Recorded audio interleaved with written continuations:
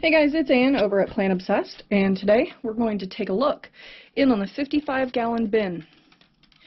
Just wanted to show you something. They do tend to push things out that they don't like, and I think maybe shredding some envelopes or some little plastic, but you will find it pushed up to the top, and if you pay attention, you can oftentimes just grab this up without having to wait until you sift it.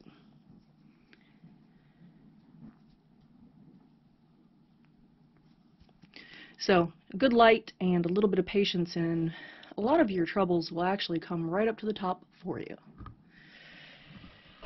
Alright, now last time we did some serious fluffing on here. So let's see. Nope, they are still not moving down. What do you guys think about this? This is so crazy. I can't even remember when I started this bin. These castings look great though. Look at that. If I wanted to, I could completely just come over here and sift this, get what I needed. But, you know, it's getting to be September right now, and I don't really need any more castings at this point. At least not until I go and start moving my bonsais and whatnot back in the house for the winter. Which is not happening yet because it's 100 degrees outside. So everything looks like it's progressing really good. Banana stem.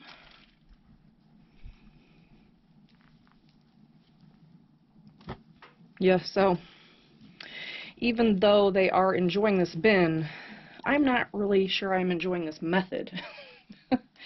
It's like, okay guys, it's been 6 months. Move this way. Haven't fed on this side since I don't even know when, and yet here they are mucking about in the end that hasn't had any food for 3 or 4 months. Worms are going to do what they're going to do. I say that, people are like, should I do this, should I do that, you know, how can I make them do this? You can lead a worm to water, but you can't make him drink, and that is certainly the truth.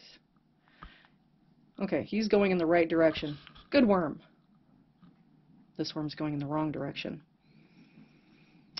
Just don't know. Alright, well, I am going to put you up on the tripod here, and we're going to look at the leading edge of this bin. So, I'm going to take off the bubble wrap. You can see how great this is. Look at all the castings on top. So they are certainly making quick work of everything here, but let's see if we can find any food.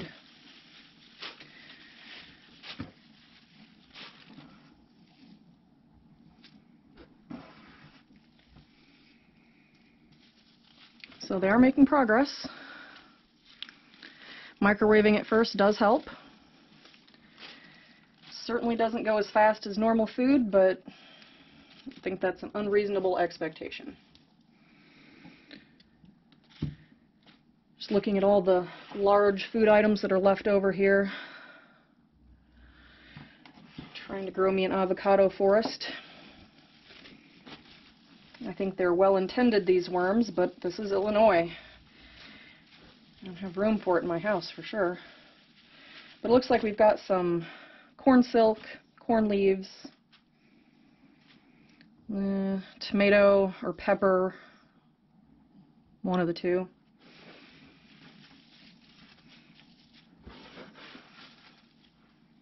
Lots and lots of worms. I'm not seeing anything in particular as far as the food goes, though.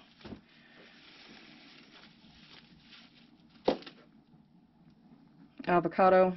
Nope, mango. Mango. Almost looks like a maple key, I think.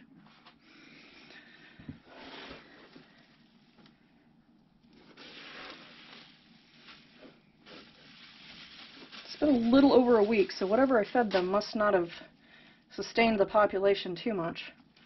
Because I'm really not, except for the few little corn-related items, not seeing anything in here.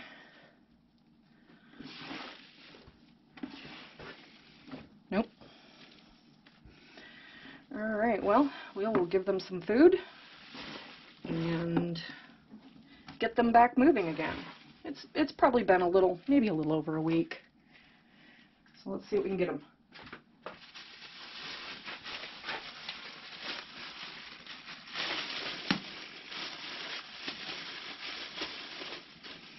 So I'm going to use the compostable bags as a bottom for this.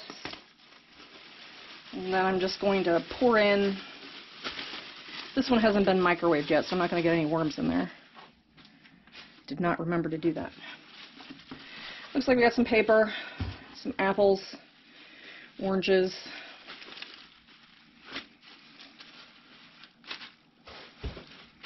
Just kind of cover all of that up. And then I'm going to give them some more leaf bedding. In anticipation of the leaves falling off the trees, I'm going to need that barrel, so I'm going to go grab some leaf bedding.